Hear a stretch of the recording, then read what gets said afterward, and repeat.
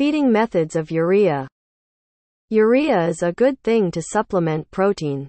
Each kilogram of urea is equivalent to 2.6 to 2.8 kilograms of protein. Why is the protein content of urea so high? It is because it contains a lot of nitrogen, which can be synthesized into bacterial protein under the synthesis of rumen flora and microorganisms, and then can be absorbed by the body. So how to feed urea? 1. The urea and the grain concentrate feed or evenly mixed for feeding, or the concentrate mixed with urea is evenly mixed with roughage, or mixed with light industry byproducts, such as pumice and sugar beet pumice.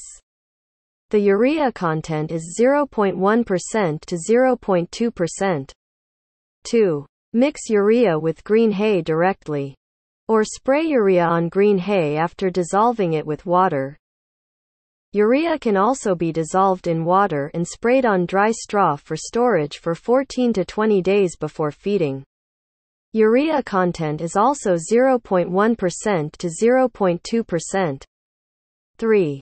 Feed with 0.1% to 0.2% urea mixed with corn and syrup into liquid feed. 4. Add urea to make silage for feeding. The amount of urea added is generally 0.2% to 0.5% of the silage.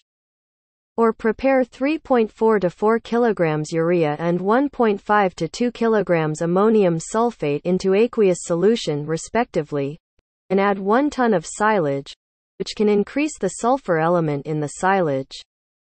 It can reduce the amount of urea and reduce the cost, so it is better than the former method. Next video we will talk about precautions for urea. Follow us if it helps and thank you for watching.